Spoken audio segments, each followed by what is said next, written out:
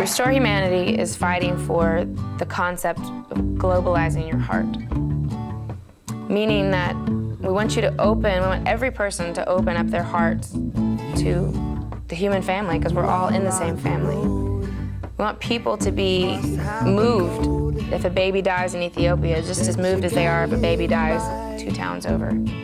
We just need to feel that pain of people in the world and feel compassion for them.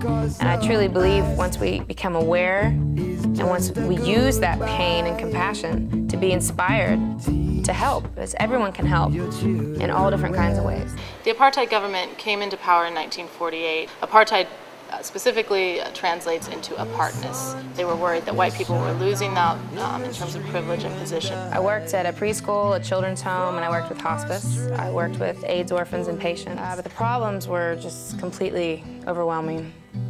The apartheid government, in terms of accountability, they built a system that put people at the bottom of society. And you can't undo that in 10 or 12 or 13 years. You can't undo that in a generation, I don't think. To such a deadly disease, how can I escape it is a question of peace. God knows I was sex so extra, you must just abstain from me. We have to remember that the South Africa that we know today was born in 1994. And so it's a 13-year-old country, and we can't expect it to have just completely disconnected from what had led up to 1994. Many become discouraged at the enormous problems plaguing people all over the world.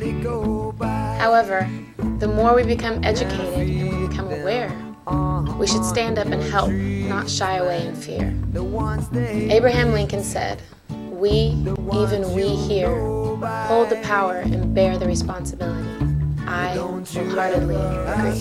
One blood, one people, one purpose. Woohoo!